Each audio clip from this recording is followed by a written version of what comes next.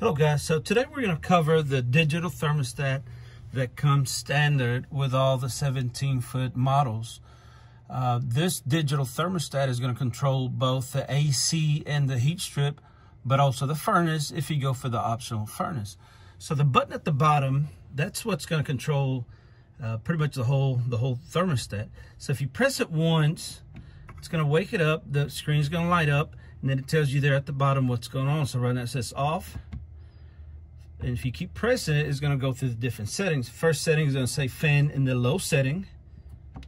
Then if you keep pressing, it's going to say fan in the high setting.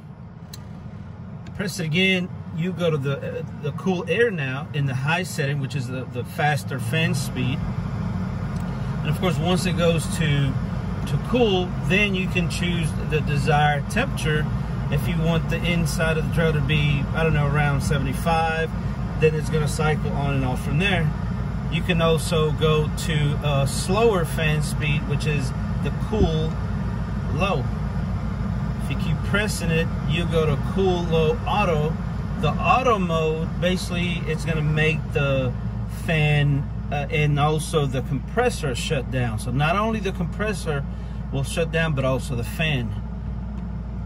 Next is the cool auto on high. And after that, you're going to go to the heat setting. So press it again.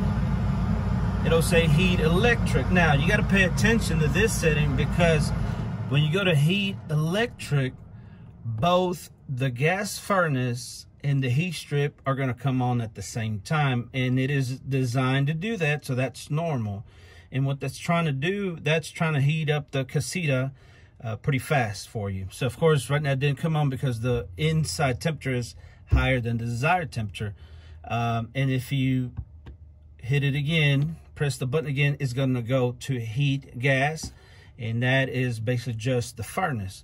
So let's make the furnace come on by going higher than the inside temperature. So let's go to 85, and here just a second that furnace is going to come on. There it is. Now you wait a good 30 seconds and then the igniter is going to ignite the furnace. And of course that's the last setting. So after that it goes back to off. If you have any questions, please give us a call.